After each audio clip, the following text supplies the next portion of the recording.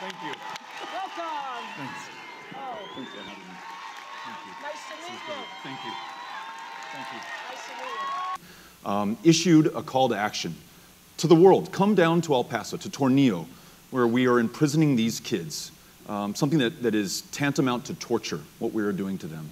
And bear witness to this. And let's testify to everyone that this is happening in your name in this country. Do not blame this on Donald Trump. Do not blame this on a political party. Do not blame this on someone else. If we're a democracy, then the people are the government. The government is the people. It's on every single one of us to make it right.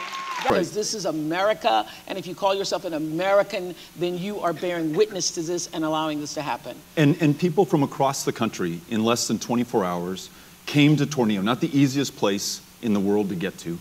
You had folks like Joe Kennedy, with whom I served in Congress, flying from Massachusetts on a red eye to get there in time. You had folks driving from Corpus Christi or Denver, Colorado, all coming there, converging, and doing something so powerful. And I've got to tell you, Oprah, that it was their presence, the pressure that they helped to produce, that caused the change that we needed to see. The administration stepped back from that policy, stopped taking babies from their parents. I saw the power of people in action, and it wasn't up to an election or a candidate or a person. It reminded me that in this country, it's all of us, and there's real power in that. Thank you.